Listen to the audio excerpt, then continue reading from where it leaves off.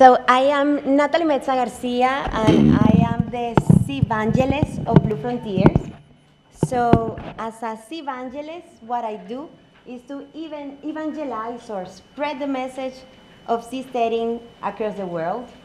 And I am really happy to introduce my two favorite Joes, Joe McKinney and Joe Quirk, who are going to have a fireside chat about seasteading, and they are going to launch a really interesting project that Blue Frontiers has with Startup Society. So please give these two amazing Joes a big clap.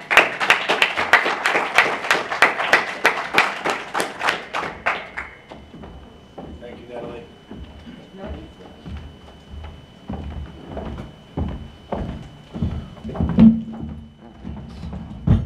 got the best introduction. You better live up to it. It's all downhill from there. Way too much pressure. Yeah. All right, so Joe has done absolutely amazing things for the movement. He's one of the biggest markers of the ideas. You should also read his book, Seasteading. It's phenomenal. It lays out the economics, the ecological, the practical, and the novel aspects of seasteading. And he's done amazing things of scaling it from the movement from a nonprofit, talking about the ideas, to starting at Blue Frontiers and getting a memorandum of understanding from the French Polynesia government to create the world's first special economic sea zone, which was being crafted by Tom W. Bell right here. So he's an incredibly exciting person, but I want him to tell his story. So Joe, first and foremost, what is your conception of seasteading for those who are a little less familiar? My conception of seasteading is to provide the technology to proliferate the special economic zones that are spreading around the world, that are all crammed up against the coasts all over the world. It seems like they're ready to just spring out onto the sea. And seasteading is a way of saying, we don't even need your land. We'll bring our own land. We want even more economic freedom, even more personal freedom. We're going to instantiate Tom W. Bell's Sea Zone. And if you go to coastal countries that already have special economic zones on the books, and you say, we're going to absorb all the cost of failure, we need no public money, but if prosperity happens, that's shared locally. And if your population is concerned about sea level change, we provide an organic bottom-up solution to that. So your communities can adjust as they see fit with an affordable floating island technology. And French Polynesia is concerned they could lose a third of their islands by the end of this century. Whether that's true or not, that is certainly the perception, and that is part of the market we're trying to serve. So those are two of the biggest problems in the world that seasteading solves, in my opinion. The lack of startup innovation and governance, and all of humanity racing to the coast. So can you tell the audience members who they see the two organizations and they want to know the differences between the two? What is the difference between Seasteading Institute and Blue Frontiers? So the Seasteading Institute was a nonprofit founded almost 10 years ago by Peter Thiel and Patri Friedman, who I don't need to introduce them, you all know who they are, to promote this idea of building free cities that float on the ocean. Because they could see that the technology was at hand, and this would be a way to proliferate the number of countries in the world. So we have done almost exactly 10 years of research, of building the community, answering all the questions, and we finally got to the point where we were ready to find a host country willing to host our floating sea zone in their territorial waters. And we signed the Memorandum of Understanding with French Polynesia. Then we realized this is not something that requires hundreds of thousands of donations. This is something that requires tens of millions in investment. So the executive team at the Seasteading Institute, Randy and myself, founded Blue Frontiers, which is a for-profit startup company with 3 other people, one of whom lives in Tahiti. And we've been building a huge movement. We have probably 15 employees at this point. Natalie works with us, doing a marvelous podcast. We probably have 85 volunteers. And I've learned from doing this that you don't have to pay people in money. You can pay them in meaning. If you give them something, people want to participate in working with small groups of people to create something better and make their values manifest in the world. So everything you need to build a new community from the water up, we have an expert coming to us, trying to help. So it's really inspiring. And not to take too much time, but we also, I've started the pre-sale of our ICO, which is called Varion, creating variation in governance. Selection up to you. Variation and selection is the secret recipe for evolution. So we can have evolution in governance if we proliferate these on the sea. So check out Varion. So actually, we should continue to talk about that because it will tie into the announcement we'll be making at the rest of this talk. So for the audience members who are not familiar with Varion, can you explain what it is and what's its intention? Varion is a token of exchange on the blockchain, on the Ethereum blockchain. It's an ERC20 token. It's going to be used as a media, hopefully, Blue Frontiers, the company, is committed to providing services of governance and building seasteads with Varion. And hopefully Varion will become the token of exchange in the Blue Frontiers ecosystem. It doesn't count as equity. What else do I need to say, Laurel, that's important? Yeah, if you want to buy or rent a place on a seastead, if you want to buy food on a seastead, start a business on a seastead, anything you want to do will be using Varion. Yes, did you all hear that? If you want to register your business, if you want to buy services on a seastead, if you want to buy a seastead, if you want to rent a seastead, you're going to do so with Varion. So we're committed to decentralizing finance, decentralizing governance, and decentralizing the very ground beneath our feet. Excellent. And so one of the most important aspects that you guys are focusing on right now is French Polynesia. Can you tell me the story of how you guys got involved in French Polynesia? Because one of your co-founders of Blue Frontiers is Mark Collins, a native French Polynesian. So that's a very interesting story. Yeah, and I'll try not to make that story too long, but so volunteer geographical scholars, geopolitical scholars looked at all the, we came up with this idea that we can't go jump straight to the high seas, which was the original vision of seasteading. It's too expensive. It's unreasonable to ask investors to take that risk. But we want to use a technology that already exists. So building a floating city in shallow seas already exists. The prototype for that is the floating pavilion in Rotterdam. Those engineers are going to build our floating communities in French Polynesia. The legal innovations already exist. Tom Bell has done all the research. Rather than imagine technologies for floating on the high sea, why don't we combine these two technologies, go to a host country, offer to build a floating island in their territorial waters in exchange for any level of incremental regulatory or administrative autonomy, especially in countries that already have special economic zones on the books. So, you know, we call this strategic incrementalism. It's a frontier both in law and it's a frontier in engineering. So we could use the existing technology. So we narrowed down the 193 nation states to about 20 where we thought we could possibly make this happen. We got pretty far into negotiations with about 6, maybe more. All of them get stalled because governments just don't have an incentive really to make it happen, and they're kind of like, yeah, bring in Peter Thiel's money, build your floating island, then we'll talk about the special economic zone. That's what it always came up against. So fake news happened. Fake news made it happen. So so much fake news is written about seasteading. Wired, what's his name? Kyle DiNuccio, Wired magazine wrote an article saying seasteading is dead in the water. They have nothing going on. I'll go to their website and take their images, but I'm not going to click contact and say, I'm from Wired. Would you like to talk to me? This is like when we were in the height of like trying to close on another nation. So in French Polynesia, Mark Collins was reading this and he's like, wait, they aren't able to find a country? That's amazing to me because our country would be perfect. We didn't look at French Polynesia because we thought it was France. So then Mark Collins reached out to us and reached out to Randy on LinkedIn and then got on a call with us. And he went on this spiel about French Polynesia that I was like, this guy is overselling it. It's like they have a 2004 statute of autonomy that makes them an overseas dependency of France, but they have all these rights to create their own special economic zones. The waters are warm, they're turquoise. Tahiti's famously paradise. It's a country of natural wave breakers. There's no high waves. There's no bad winds. They don't get tsunamis. The people there have a culture of maritime choosing among islands. They already kind of get it. It's already in their bones. And I'm like, this is too good to be true.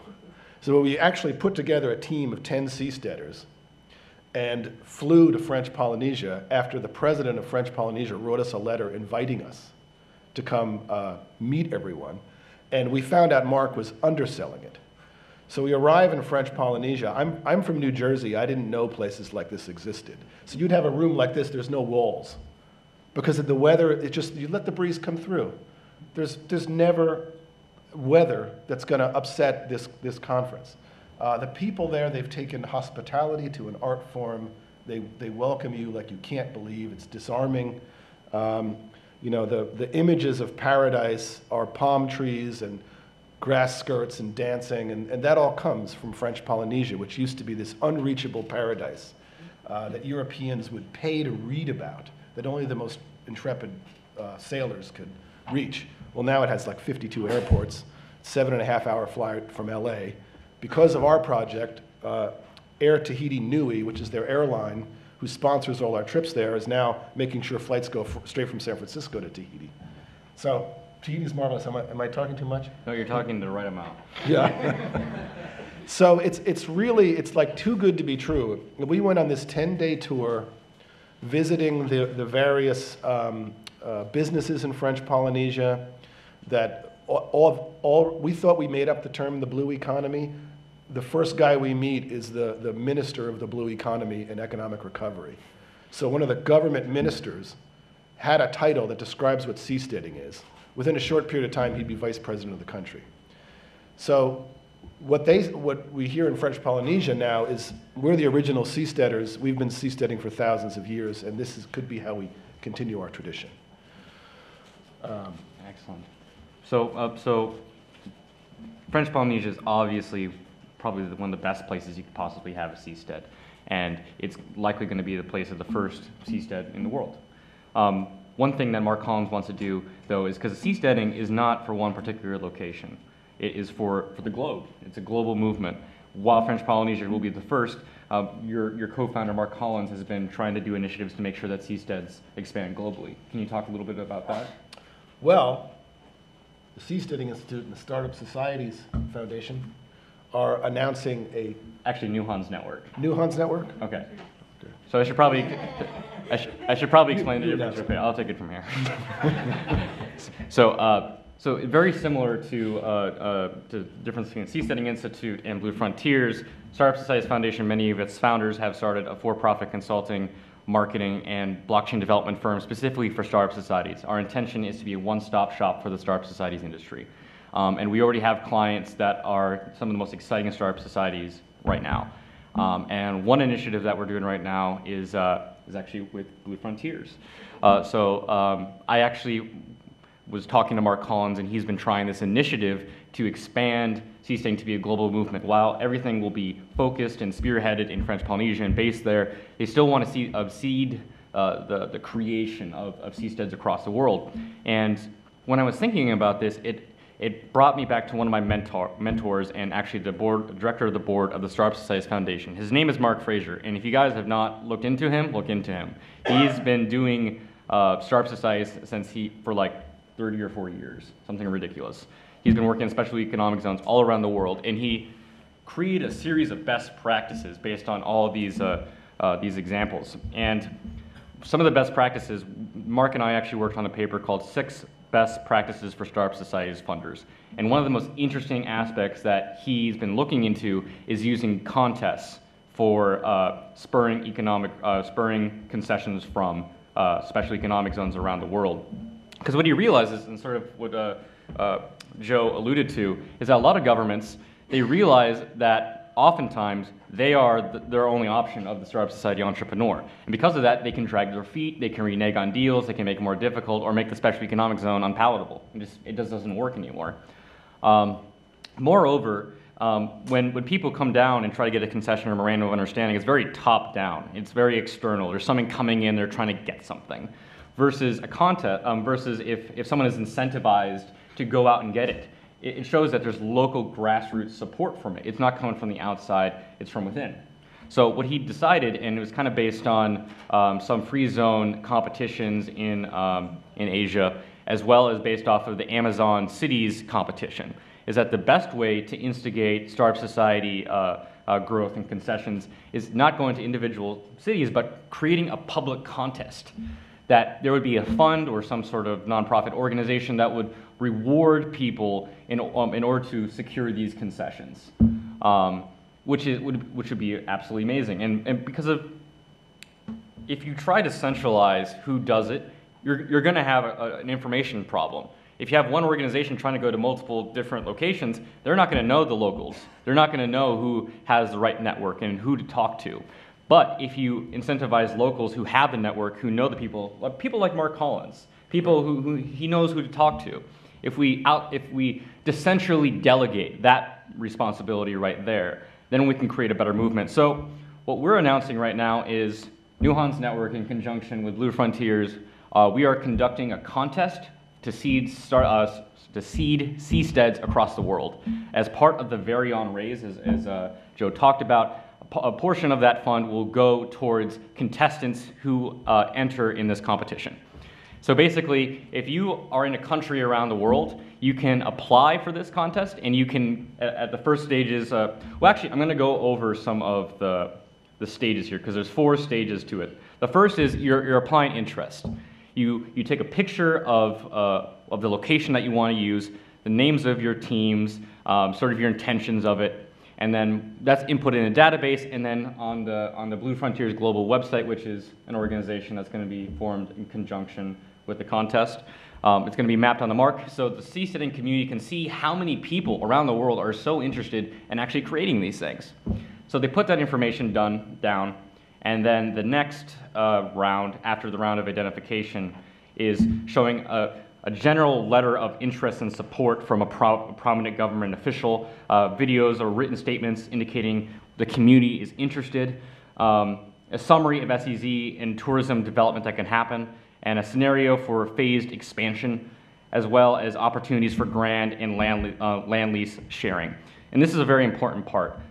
The value from these seasteads has to be shared with the local communities. And as part of this competition, the land lease revenue from the anchor zone, as they call it, will be shared with the local community. Because with every seastead, there will be a parallel land zone in order to jumpstart everything. So as part of the competition, the locals will be receiving a share of these land lease revenues, as well as if the semifinalists will also be receiving a share from the ultimate land lease revenues of the winning zone. And the next level is round 3, which is when they secure a memorandum of understanding or a letter of intent from the local and national government. And they'll list all the specific reforms that the government in principle accepts. And a letter of agreement from local or national authorities committed to giving Blue Frontiers and its allies and its local initiator first option for concessions. And a commitment from the entrepreneur to participate in this contest to receive a portion of the land lease revenues, so as we discussed before. And all along this process, we're going to be giving materials to these contestants about what a special economic zone is and how it benefits their community. Because of, while we're very excited about seasteading, there's very few people who actually understand what seasteading is or how it could benefit them. So we're going to be providing as much support as we can in order to make sure that 1, they are informed about what seasteading is and what their benefit is, and 2, how they go about doing it.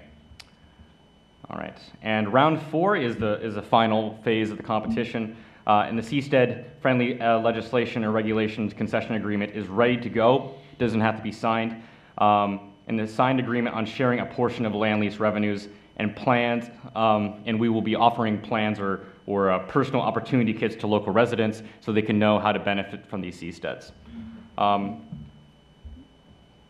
Seasteading is all about decentralization, so it only makes sense that we make it executed in a decentralized fashion, and the best way to do it is through these competitions. And also, more importantly, a competition is public. It isn't behind closed doors. You're not being sneaky. You're not trying to pull something over. You're telling the world, we're doing this. We want to give you money for it. We want to share the value in what we're creating. We're trying to provide you a value, we're not trying to take anything. And what the contest allows you is publicly displaying that. Because of Joe and the Seasteading Institute and Nuhanse Network have nothing to hide. We only have value to bring. And we want to provide that as much as we can, and we find this is the best incentive structure. Yeah, as a Seavangelist, the male version of Natalie, I want to see the Mark Collinses in all the other countries of the world. Like all the other countries we were negotiating with, we were like outsiders, don't know what's going on internally, everything seems to be going great, and then everything stops, we don't understand why. It's completely different when we have a guy who's an entrepreneur, who's in Tahiti, who's served in the government, who's run numerous businesses, has built relationships his whole life, and now is working those relationships to make it happen. All of a sudden, now we have a company building the first seastead.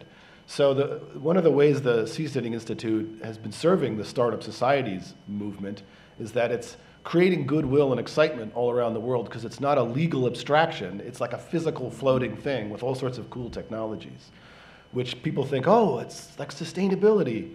But then they start to learn about, oh, it would be a startup society, and how would the governance work? And it sort of opens them to the idea. So I know, for all the fake news that's out there, there's goodwill being generated in countries around the world. So if you can find that local entrepreneur who's excited about seasteading, and you say, if you can get us a letter from someone in your government inviting us to come in, you know, I think the first prize is going to be equivalent of $100,000. No, so the final prize, yes, I should have mentioned that. The last prize for the winning contestant is $100,000, and the two other phases, 2 and 3, will be receiving a share of Varion. Yes. And then I think that the top 10 get a visit to Yes. the floating pavilion in Rotterdam, which I was just at last week. Yes, all expenses paid trip to Rotterdam.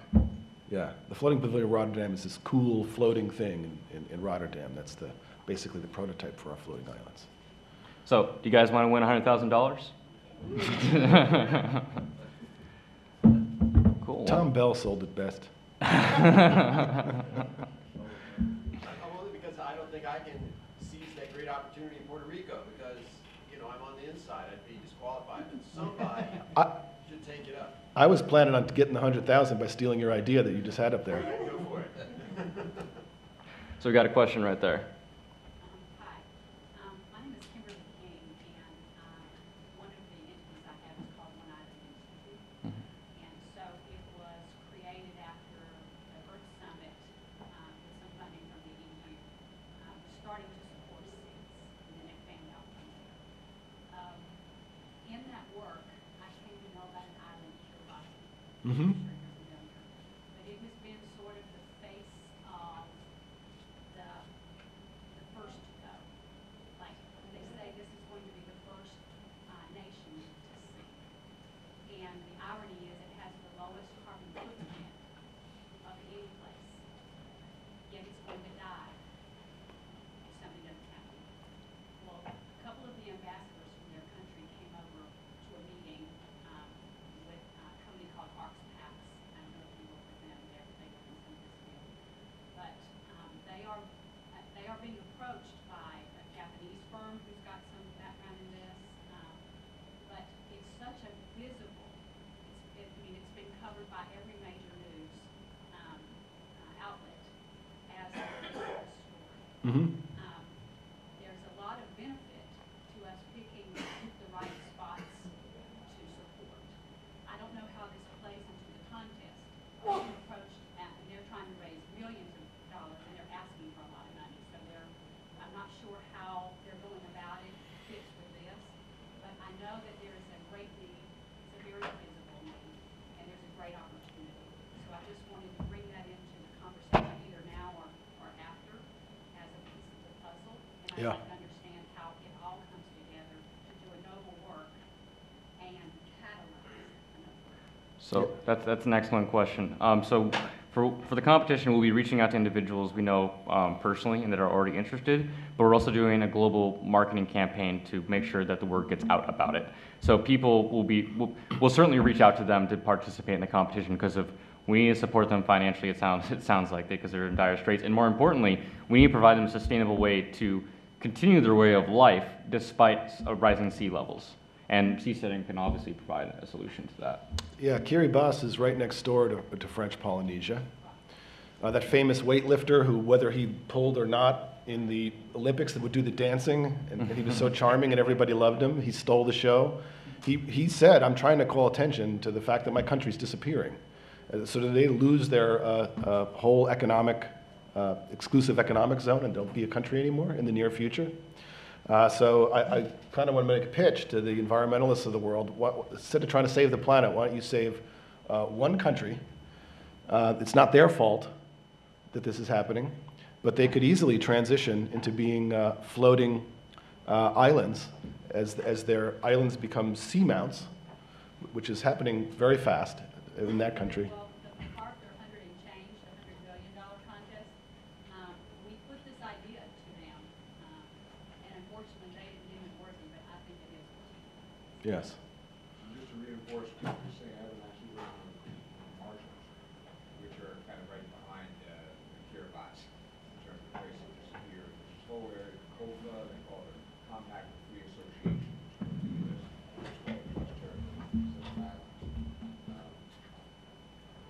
It turned out some money associated with that from University of Hawaii, Pacific Command, things like that. Maybe some other. Yeah, many of the outer islands in French Polynesia are being inundated fast. They could transition into being floating islands. Those could spread to Kiribati. Then you have an argument on the floor of the UN. Are floating islands the same as, are man-made islands the same as the islands that are right there? I think you have a humanitarian case that Kiribati gets to continue to be a country and continue to have the special economic zone around the outer islands that might sink. What if babies are born in those islands? You make another case, and then we have a legal precedent for floating islands being sovereign.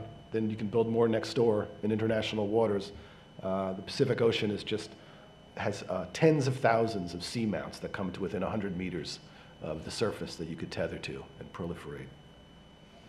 Max? Is there any looming global scale or UN law of the sea or anything regulatory that's a blanket legal framework that could end up thwarting the efforts? Setting the 12-mile, 24-mile offshore requirements? I don't think so. I would punt that one to O'Shane Balloon, our legal advisor. But the seas is already sort of an advanced functioning framework over which things travel. It's the richest economy in the world. 90% of all international trade doesn't go across borders on land, but across ships. But we're on a legal frontier too, because there's no legal definition of a seastead. There's artificial islands, there's vessels, they're all governed under different rules. Something that permanently floated in international waters would be a completely unique entity. Yes, sir. Have you guys published kind of all of the legal agreements, treaties, or constitutions even, that relationship between Blue Frontiers and French Polynesia, and also maybe Blue Frontiers with all the respective seasteads? Like, would you guys serve as ambassadors for the seasteads? How would that exactly play out? So if you want, new businesses that come here to start a new seastead, with Blue Frontiers, what is that relationship? You guys talk about land leases, how revenues, might be monitored and, investments. Has those agreements been published somewhere for people to study and review? Almost all our documents have been published, and if legislation passes in French Polynesia, those will be published. So it's all available at bluefrontiers.com. And again, we're going to be creating toolkits to explain the benefit of land leases to contestants in the contest, as well as, I'm sure, residents and citizens of French Polynesia. Have you given any consideration in this contest to people who might want to have multiple entries and participate in multiple geographies, and how that might work?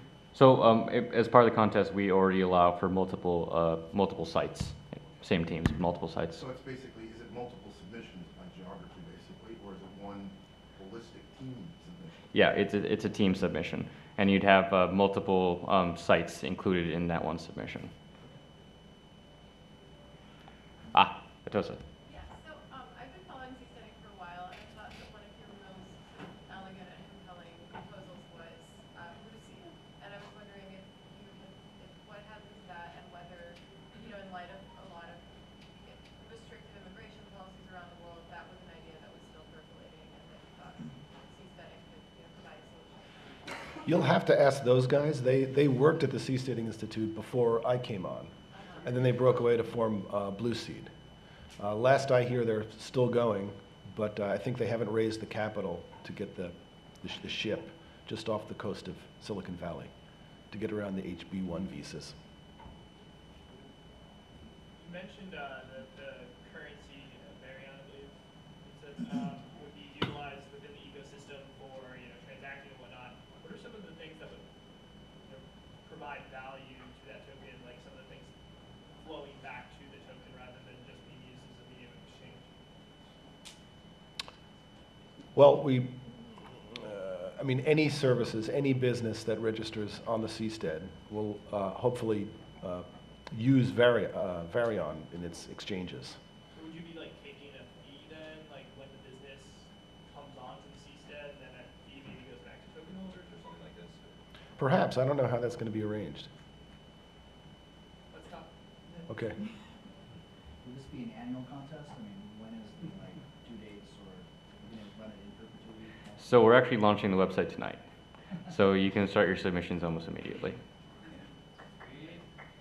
In that regard, I do want you to know I will accept a check for the $100,000.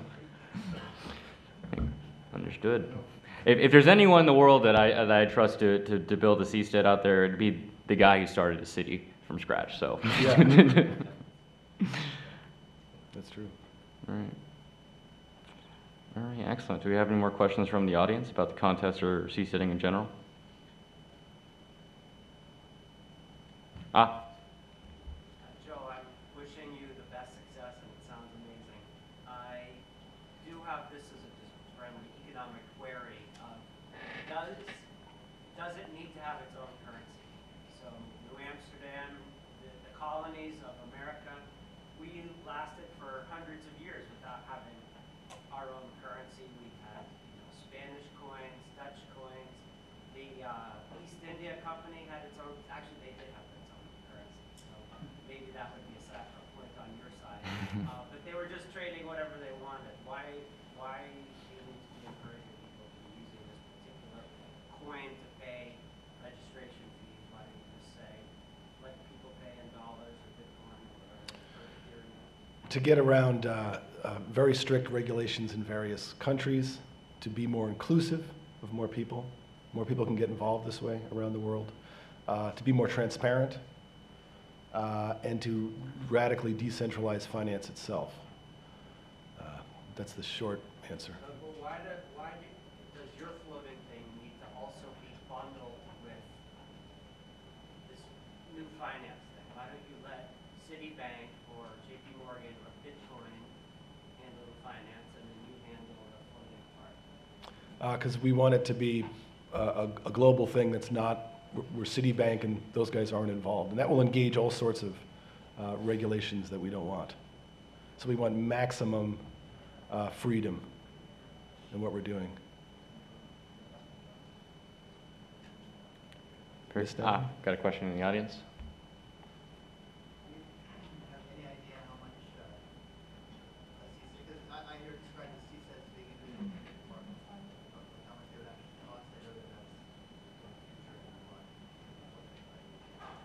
So the question is how much a seastead would cost? I think we're working it out that it's going to average to about $200K per person. And there's all sorts of ways that can be arranged. There's going to be villas, there's going to be apartments, there's going to be single-family homes. About 25% of spaces are going to be prioritized for Polynesians. So that's just an average of what it would cost, and we're looking for this to be kind of like iPhones that we could drive down the cost as we learn more about how to build them. And that's also one of the benefits of having a sea zone, because if you're in an area where it's not in international waters, the seasteads can be cheaper. Right. Yes. Did you have an answer or a question, Natalie? I was going to compliment what you said, that there are many things that float. Like there are floating landing platforms, floating parks, floating hotels. There's many things that float. So a seastead is not just a floating building or a floating house. It needs that regulatory component. So in order to be fully decentralized, we need the sea zone. We need the special economic zone. So I was just complimenting that it's not just us being in charge of the thing that floats. For that thing that floats to matches the decentralized principles from where we come from, it needs to have the decentralized regulations as well. Yeah. And cryptocurrency people some of them have made a lot of money really fast. They're really idealistic. They want to do something awesome and cool, and they want to get involved with Varion. So let's say I live in one of these places, and then a hurricane comes over. What do we do? Well, we're starting in a place where there's no hurricanes. No hurricanes, no tsunamis, no pirates. No Piracy Act has ever been recorded in all of French Polynesia, and it's the size of Western Europe. No terrorists, low crime. But let's say that they did want to make a seastead in the Caribbean. Like, let's say we had one of the contestants, like this young gentleman right here. He's incredibly ambitious. He submits to the contest, and you know, it's actually they secure really good concessions from Puerto Rico. Would it be a possibility? Well, then we're talking about high expenses because you know, oil platforms, for instance, are in places where hurricanes happen, but they're very expensive.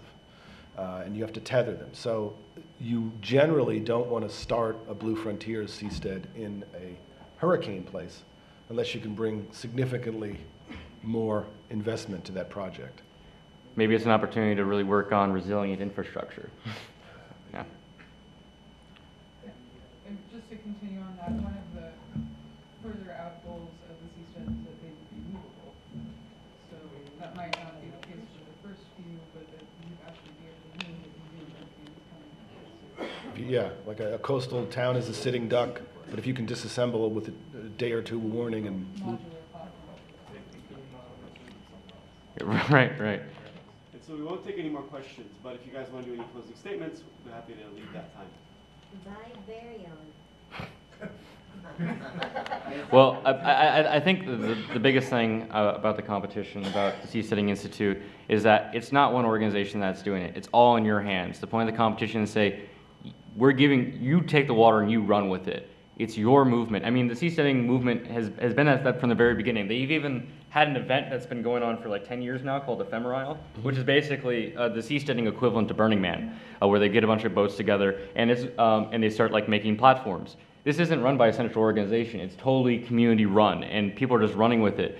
With the competition, we're just providing a path that seasteaders have been taking since the very beginning, where they'd essentially go out and make it happen. So there's a ton of really interesting, super dedicated, influential people in this room. So I have no doubts that I'll be getting at least a couple of submissions from you guys. And let us know how we can help you anyway. I'm really excited to be announcing it, and visit the website tonight. Yeah. Cool.